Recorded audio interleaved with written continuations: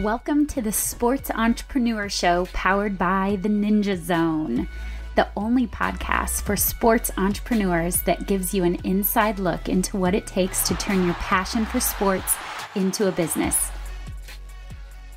I'm your host, Casey Wright, and thanks for joining me this week as I sit down with Jared Byczko, co-founder of multiple fitness and nutrition brands. And we're going to talk a little bit about a simple strategy to keep your members signed up and energy auditing. Super excited for this show, Jared. How's it going? Thanks for having me. I'm excited to have this conversation. Gosh, you guys, you are doing so many amazing things. And I was super excited when you said you would come on the podcast. So just give everybody just a little bit of background of how you took your sports background into the business world.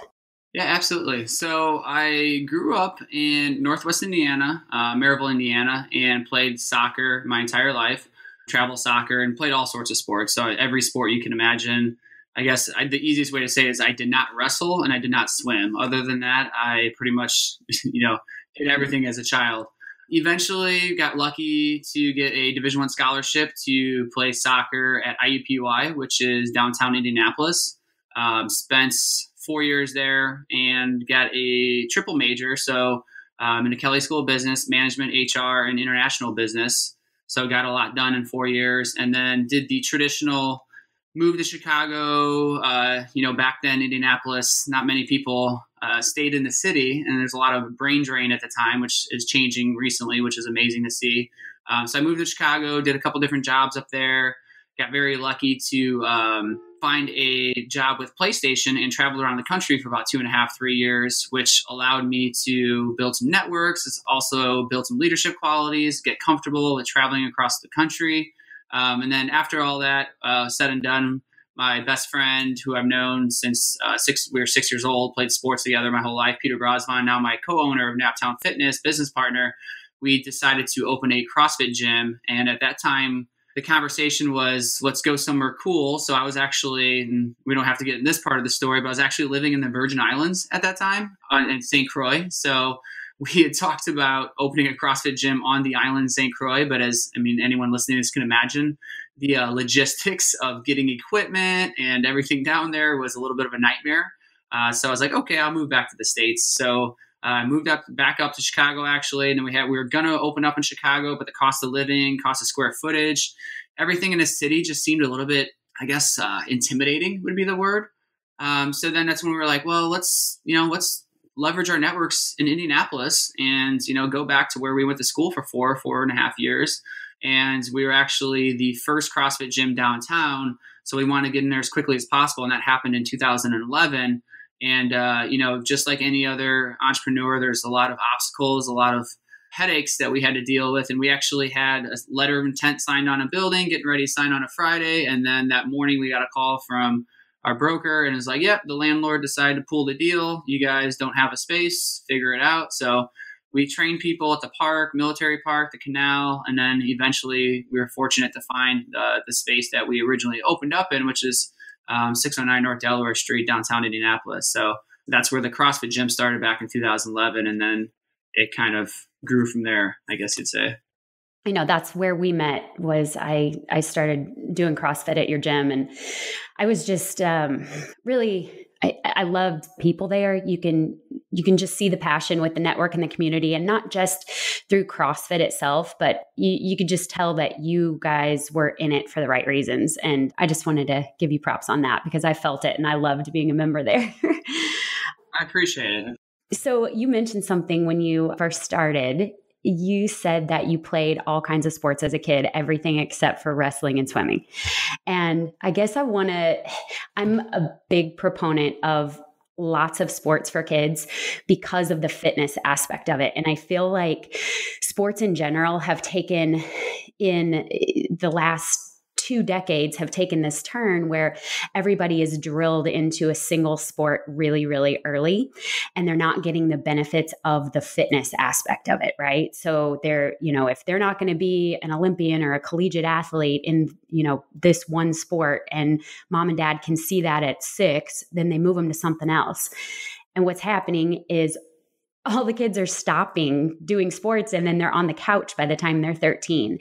I think that what you did as a kid by playing multiple sports, it seems like it's worked out for you. And now you're in a business for fitness and sport. So do you have any thoughts about that? I'm certainly not an expert on this topic. I know there's doctors out there in different, forums that talk about this all the time. I'm not a fan of specialization for children in sports. I'm on the same side as you in the sense of allowing kids to do as many different things and be as creative as they can. I think the world, the U.S. especially, is changing a little bit in the sense of what kids are getting into these days and what they're allowed to do. I think, 20 years ago, 25 years ago, all we did was go outside. It's like, mom and dad would be like, go outside, go play basketball for 3 hours and then come in and have dinner. And that's, it's what we would do. We'd go to the river, the creeks, and just hang out, shoot some hoops. And, that's part of what life was about. And same thing when you got into middle school or high school and played sports. That's what everyone did, was played sports. And now, like you said, it's kind of changing a little bit where kids are getting burnt out. And, I have an older brother who, specifically played soccer, and that was it. And he got burnt out and, stopped playing soccer, and he had, college scholarship opportunities, didn't take them because he was just burnt out. And you see that all the time, and it's unfortunate. And I think that's actually why I am so attracted to CrossFit, as well as, 2 million other people are attracted to CrossFit, because that's the idea: constantly varied functional movements, high intensity. So constantly varied, meaning every single day you're doing something completely different. And, I've been doing this now as an athlete, doing CrossFit for 8+ years, and I'm still getting better. And that's what's amazing about the whole program. That's what's amazing about the constantly varied aspect. So, bringing this back to the original question, I'm all about trying as many different things as possible. Well, and the cool thing is too, is when you take more of a fitness approach and a functional movement approach, it allows you to reach more people. And anytime you can reach more people, there's business opportunity, and the industries get bigger and bigger rather than specializing and get smaller and smaller. So the one thing that I definitely I just want to tell people about, because I admire you guys so much in what you've done with the community. I noticed it from the very beginning, from a marketing aspect and just getting involved. So do you consider that like part of your success, a big part, a little part? And if so, what are the things that you've done to use the community to build your business? Community is hard to quantify, but it is, interestingly enough, it's been in our logo for the last 6 years. Our logo now actually used to say Yoga, Swift, CrossFit Community, which yoga is a program we have. Swift is a boot camp class we have. And then we have every CrossFit. And then recently we changed it to nutrition, fitness, health. And then the fourth word again stayed with that old logo of community, because it is that vital to us. With CrossFit, I think that's one of the buzzwords people say all the time. Like, why do you do CrossFit? It's like, oh, the community. But I think it lends to a lot of other pieces. It's accountability. It's the family aspect. It's the friend aspect. It's you're going through these workouts, but you're not going through them alone. One of the first things we do when someone comes into our gym is we tell our coaches, like, you have to shake every single person's hand, and as soon as they walk in the door, or say hi to them. And one of our other rules is every single coach has to say every member's name 3 times during a 1-hour class. I don't care if you have 3 people in class or you have 33 people in class. Your goal for that class is to say their name 3 different times, and just to show that you care about them, show that you know who they are, that you know what their name is. And I really think that's what separates us from some of these other facilities. People always ask questions of, like, are you scared of Orange Theory? It's like, no, I love Orange Theory. I love the fact that people are getting off the couch and doing things. Like, I want more fitness brands to come out, because it allows people to see that everyone can do fitness. But I think what we do a little bit different is that community aspect, is making sure that retention is super important to us. And so if you don't know someone's name, are they going to want to stay at your gym? Probably not. Well, that's awesome. And I wrote it down because we talk about that, but we don't have a metric set on that. And it's so specific and great. And I actually heard at a conference once, it said, how many customers would you have if you had never lost any? And so a lot of times people spend so much time and money on marketing and we've got to get more people in the door. And yeah, they're worried about competition and this and that. And it's like, man, if you just didn't lose any, holy moly, right? We would. It's insane. So that's cool. Like that's super cool. So let me ask you well, first of all, what do you feel like you're totally winning at right now? What are you doing really, really well that you're proud of and you want to brag a little? This is going to sound super vague, but I would say life as a whole. That's pretty good. I've learned a lot. I do a lot of self-development. I was going to say self-help, but self-development's a better word for me to use. So I like to learn. I like to figure out how to optimize my output, whether it be work or, mental aspects, meditation, all sorts of different things I'm working on. Done a lot of research recently on fasting because I think fasting is very interesting, of keeping your blood sugar levels at the same level the whole time. So, in the sense of life right now, my wife and I are building a dream home. So we're building a custom built home. In fact, they're just started digging, broke ground just now, 30 minutes before we got on this call, right outside my door. So I'm pretty pumped about that. And, one of the things we really strive for is working towards a perfect day, our perfect day. And that perfect day is going to change every 3 months. Probably 6 months ago, if you asked me my perfect day, or actually 2 years ago, if you asked me what my perfect day was, is sleep until 10, go work out, come back, drink some coffee, hang out, sit outside, get a suntan, and go back to the gym, hang out, talk with people, and be done for the day. Nowadays, my perfect day's changed. I want to wake up at 5 a.m. I want to read. I want to learn. I want to do something creative. And then I want to go work out. Then I want to come back and help develop, meet with people for coffee and do some mentorship. So it's super important to reassess that perfect day on a quarterly basis, semi-annual basis. And it's something I challenge my wife to. I challenge all of our staff members to. And it's instrumental in, refocusing yourself. I love the perfect day. And I love the fact that it changes. And you mentioned earlier about how, with all of the different brands and everything, all of the little businesses under the big businesses, I can relate to that. But I think the way that I would see it when people say, how do you do this? Oh my gosh, how do you get all of it done? It's just like building a muscle. So it's just like working out in the gym. And when I first go to CrossFit and I pick up, I can barely lift the bar, and then you just keep going, and then you put on weight and it feels the same as it did to lift the bar the first time after the muscles are built, right? It's just like, it's the same. It feels the same, but to the outside world looking in, it looks, monumental, but it's just those everyday little incremental pushes to build the muscles. Exactly. And, I run into that a lot with people when I sit down with a couple younger, in their early 20s, mid 20s, who are interested in entrepreneurship. And I'm very active in the startup community here in Indianapolis, and just working with people. We can talk about that a little bit later. The podcast I run as well.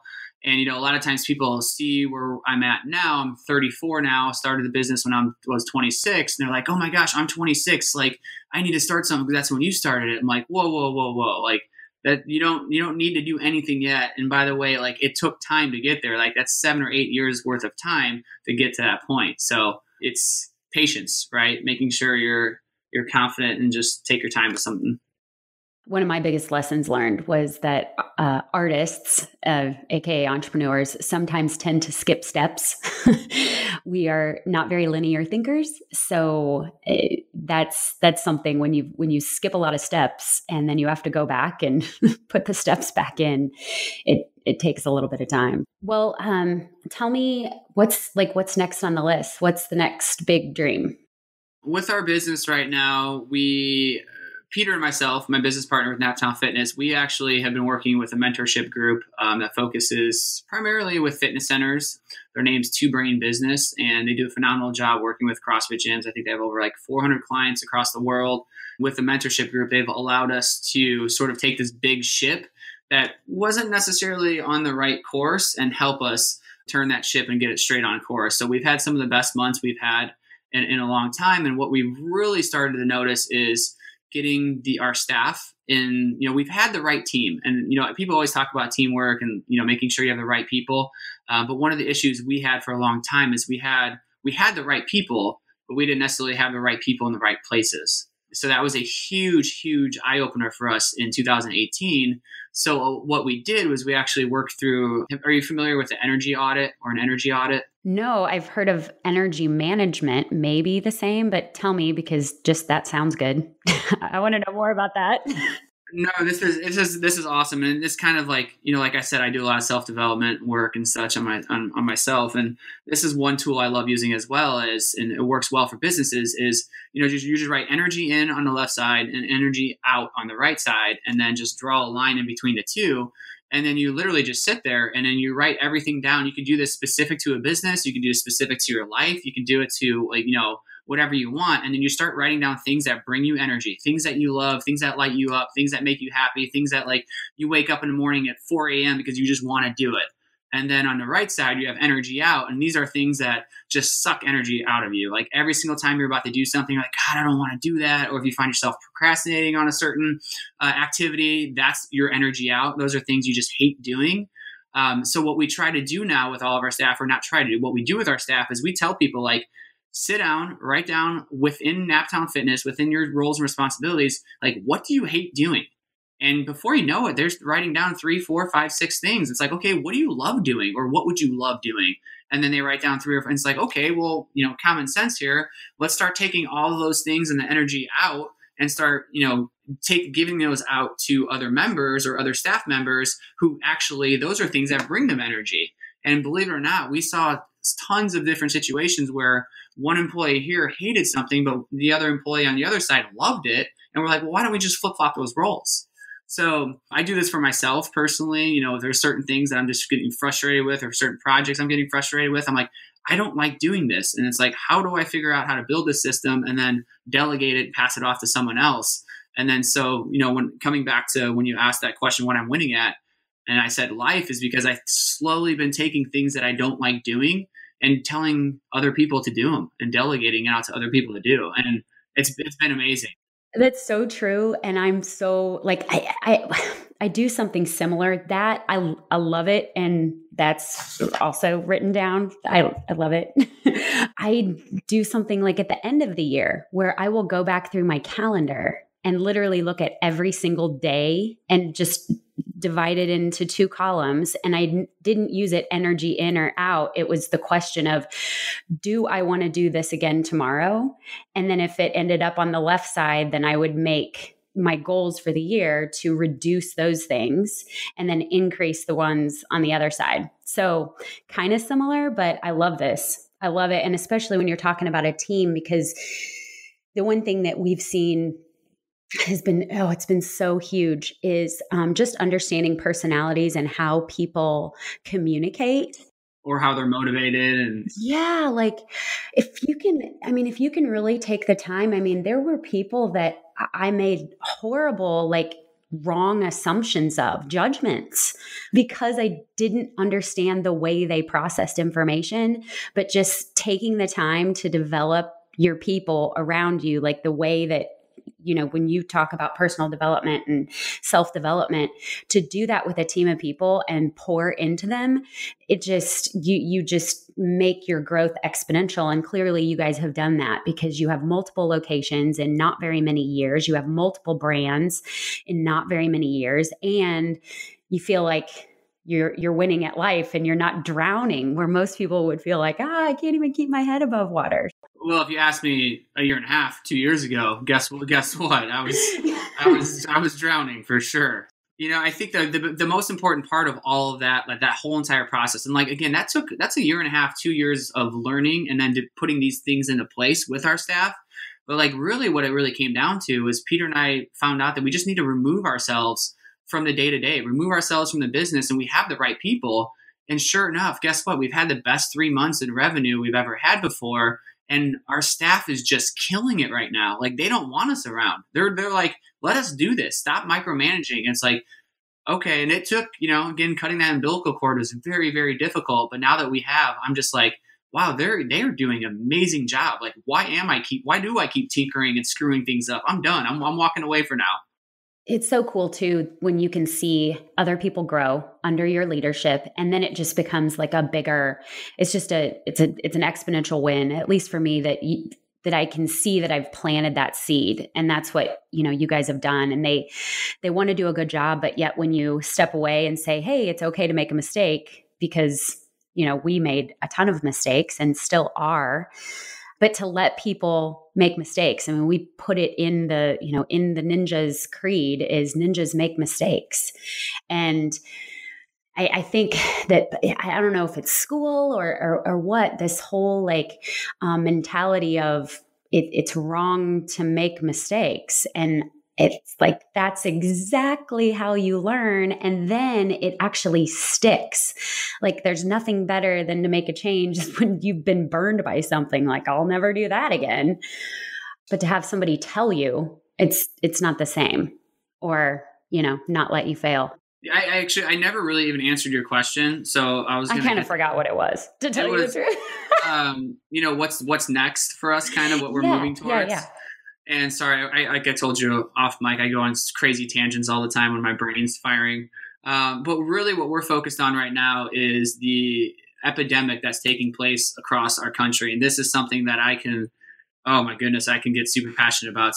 So cut me off if I go crazy. But, right now the obesity epidemic is more specifically what I'm talking about. And just the understanding of how important nutrition is in our daily lives, and being able to perform well, do good work, to feel clear-minded, to not run into any cardiovascular issues or chronic illnesses, and how important nutrition is. So right now what we're doing is we've built out a nutrition program, Naptown Nutrition, and it's phenomenal at this point. It's doing really well, to the point where we're going to have to shut down what we call no snack intros. So we allow people to come in for 15 minutes, we have 3 people on our Naptown Nutrition staff right now, and they sit down for 15 minutes, talk about our programs, our offerings. We have some monthly reoccurring programs.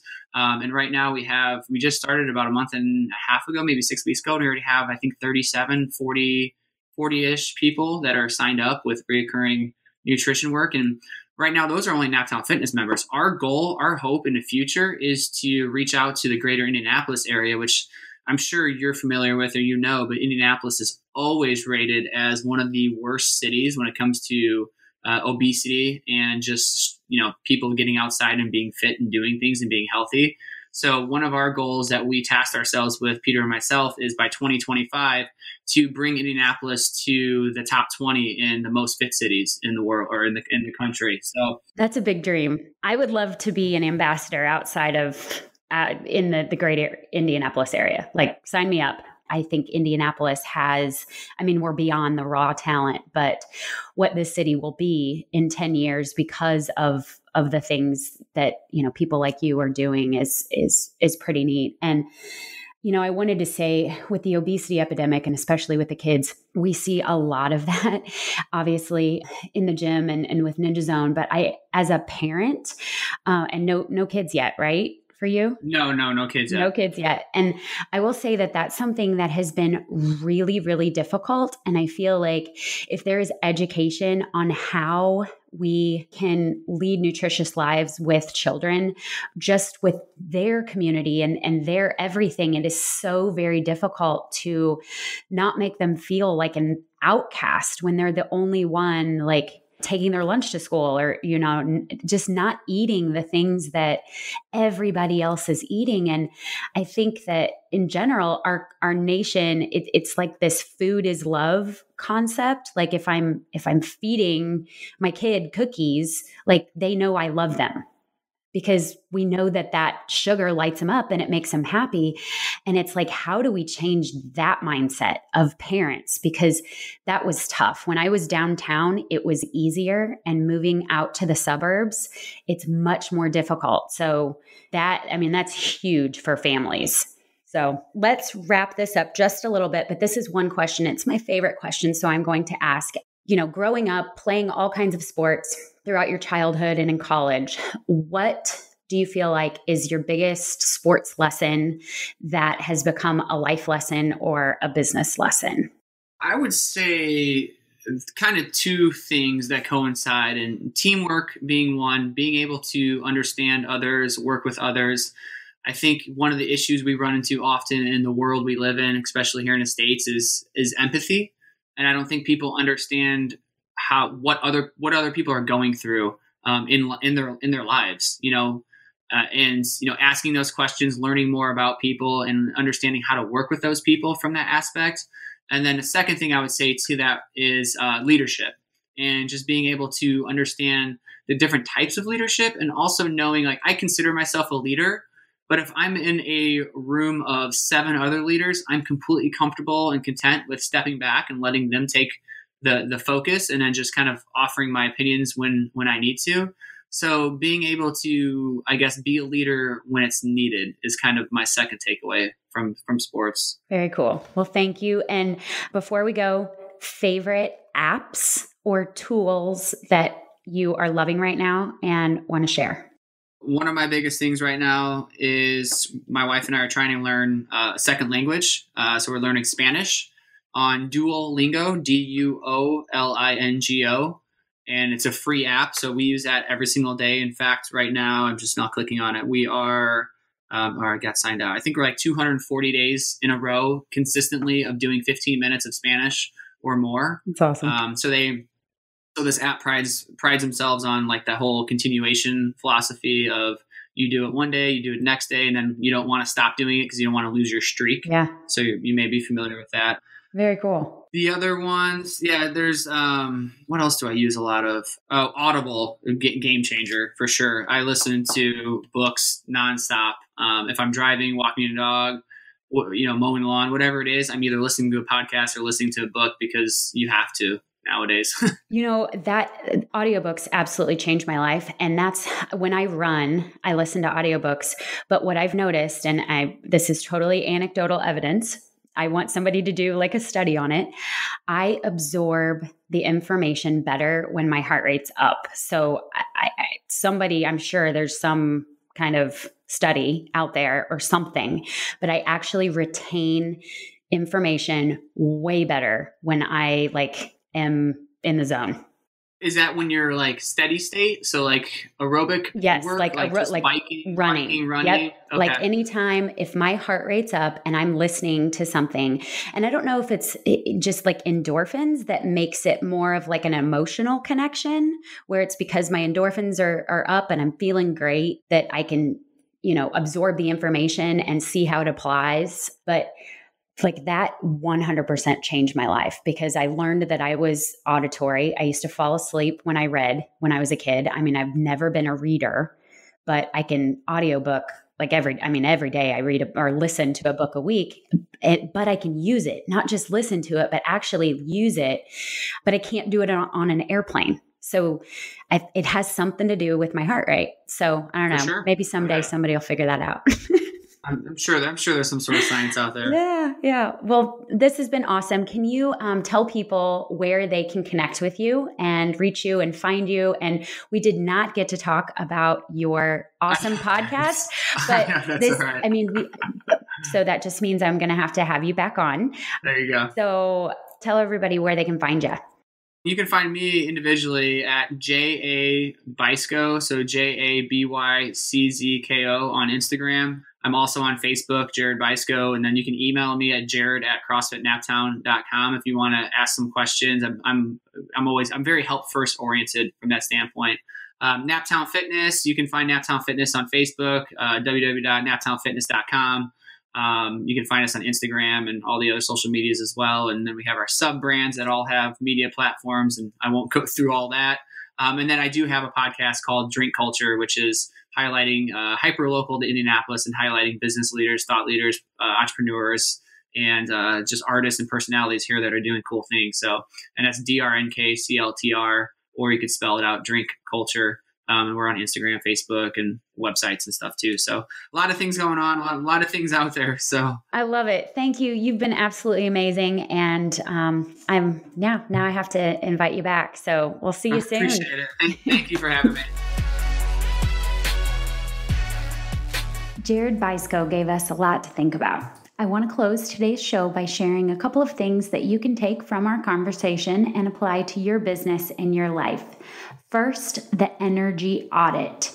What brings you energy and what takes away energy, and monitoring those things and adjusting your schedule accordingly. Awesome information. The second big takeaway from Jared was creating your perfect day and truly having a schedule in mind from beginning to end that is the perfect day, something that you can strive to get to and make better all the time. Another great takeaway from Jared was their strategy to retain members. And each one of their instructors had a goal of saying each member's name 3 times every class. You can catch our show wherever you access podcasts via iTunes, Spotify, Stitcher, or Google Play. Check the links to products and resources discussed in this week's show at thesportsentrepreneur.com. That's THE sportsentrepreneur.com. And while you're there, send me your guest requests and the questions you want answers to. Thank you, and join me next week for another sports business conversation.